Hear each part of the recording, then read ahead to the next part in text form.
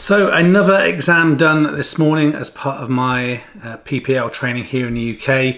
So I thought I'd talk to you about my process and what I got for the human performance exam.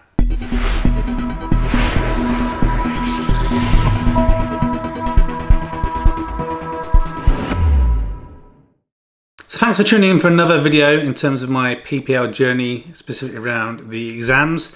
So you would have seen previous video, I did the air law and the operational procedures exams.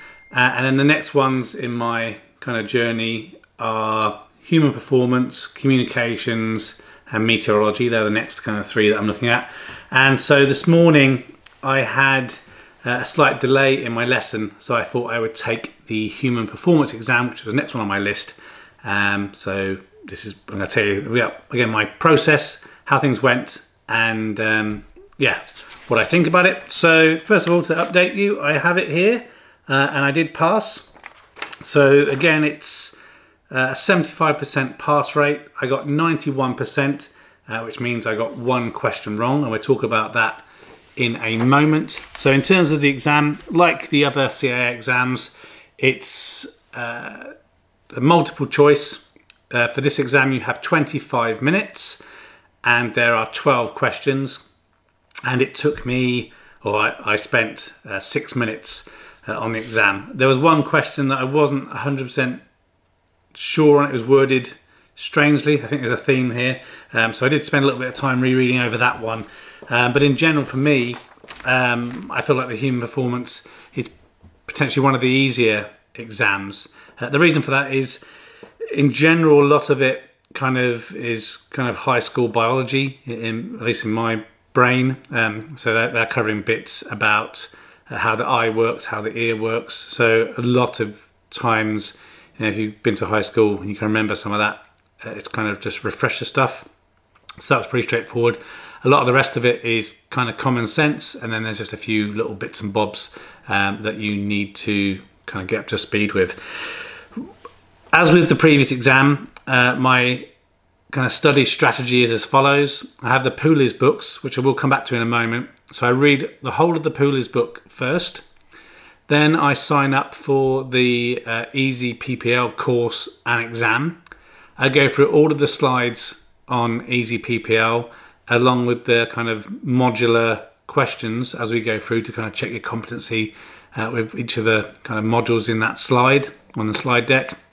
And at the end, I do the kind of overall exam, and then basically the questions I've got wrong, I read through their feedback as to why I got the question wrong, make a little note as to the areas that I'm struggling with, come back again to the Pooley's book, check out some of the specifics on there, and then also check again in the Easy PPL slides for the areas that I'm not doing too well of, and I kind of rinse and repeat that kind of last process. And I take the final exam again, and then just go through the same process. My goal is always, once I'm getting 90% or more consistently, then I'm pretty happy that I'm going to be ready for the exam. And for a while now, I was getting either 100% or 95% every single time. So I just thought that I would be ready. So the reason I mention again about the Pooley's books is I actually have the older Pooley's books. So if you're watching this, you're either going to be flaming me in the comments now, but hear me out. So I got the older Pooley's books because I found them cheap. Someone was selling them on eBay. So like this one, the Human Performance book, they're all from different age ranges. This one was the 4th edition, printed in 2011, so quite old. And obviously things are changing in the CAA, but in general, I'm finding that most of the stuff, the general concepts and everything, are still valid, even if the books are older. So in my opinion, if you can get the books, older books for a good price, then definitely consider getting them. I use the books because I spend my life on computers, and sometimes I just want to sit down and read something on paper as opposed to using an iPad. But then the advantage of the Easy PPL, and you could just use Easy PPL, I think.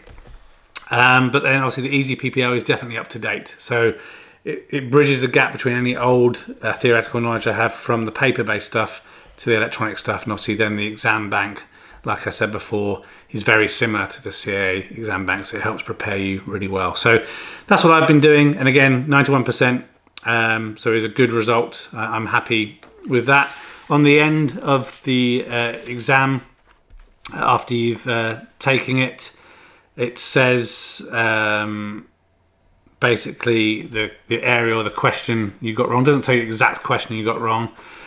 So for me, the syllabus subject was 040.04.01.02.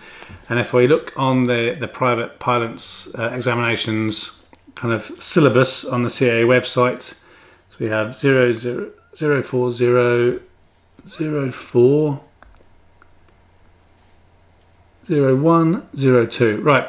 So this says perception, perceptual illusions, subjectivity of perception, processes of perception. And I gotta be honest with you, I don't remember a question in the question bank that I got that relates to that. So in my head, that would be something about like your perception in poor visibility or in the rain, obviously how that impacts things, perception of objects at night. They're the kind of things that I'd be expecting to be related to that question. And I didn't have that come up in the exam, and I can't actually remember the question that I struggled with, but it wasn't that. It was like a scenario question, like you know, Bob is flying with his friends. They're going to pick up other friends. They've got more baggage than they should have. They decide to take the flight because Bob's under peer pressure, but they can't make it out the climb. What did Bob do wrong? That's the kind of thing that the question I struggled with. The struggle was more that the question was worded weirdly. The only other thing for human performance that, in my opinion, that I struggled with a little bit, so I had to spend some time to make sure I had it right in my mind, and also make sure that you'll have to take a calculator in for this exam, is there is some questions in terms of human performance about collision speeds and things. So it's going to be based on you know, how fast you're flying, flight speed, and there's a calculation that's good to get in your memory, so that then you can work out how many seconds you have reaction time before an incident's going to happen. So that was it. I hope it kind of helps. Human performance done. Comms is the next one. I'm studying for comms at the moment. I'm getting varied results. Sometimes I'm getting like 90%, sometimes I'm getting like 70%. So still work to do on that one, which I'm going to do some revision over Christmas, and then I'm going to make a start on the meteorology stuff as well.